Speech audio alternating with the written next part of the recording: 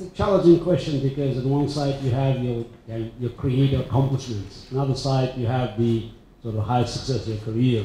Obviously, the pinnacle of the career is November 9, 1985, the last game against Garry Kasparov.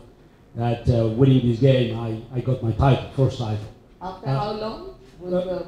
Yeah, no, it was a second match already. But that's why. But if I look at the greatest achievement in my life, actually, it's not winning, but surviving the first match while trailing 5-0 against Garry Kasparov. He did the one win to sort of complete this wipeout.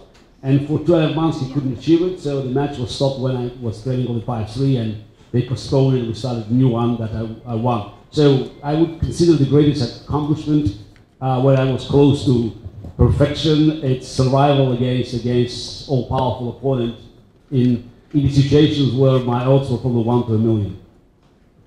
Well, I agree with Garry. This is a very hard question to answer. Ours is a complex integrated team activity. And so a whole range of factors that go into it. As a player, I think we played some of our best in 1976, but then we lost the last match, we lost the gold medal game. 10 years later, in 1986, we won the World Cup, and that was marvellous. In the teams that I coached, we played in 7 major tournaments every 2 years, and we won 6 of them, and once we slipped up. Olympic Games and World Cups. I think in some ways winning at the Olympic Games was marvellous, but they weren't the best games. We didn't play the best. There was a struggle. So the 2 games I remember most were both played in Holland, one in Utrecht and one in The Hague, final of the World Cup against the Netherlands, in a stadium full of orange. And both times we trailed after a couple of minutes. We were down and losing, and with the women's team and then with the men's team we were successful. And the last one, only 4 years ago in The Hague in 2014, we won the final of the World Cup 6-1. That was probably our best ever performance.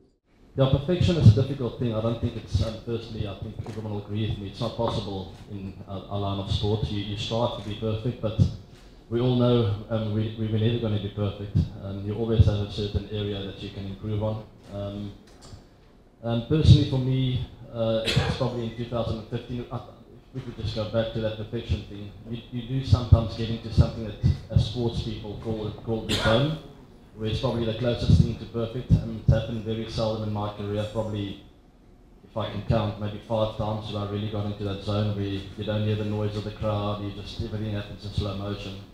So those are probably the moments where you get the closest to perfect. And to me, it was in 2015 at the Wanderers, when I broke the record for the fastest 100. That was, looking back now, it's still just a bit of a blur. So probably the moment where it was closest to perfect for me.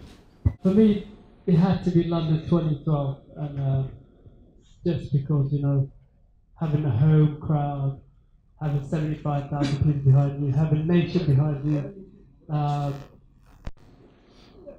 which of the 2 races did they really put you into a corner?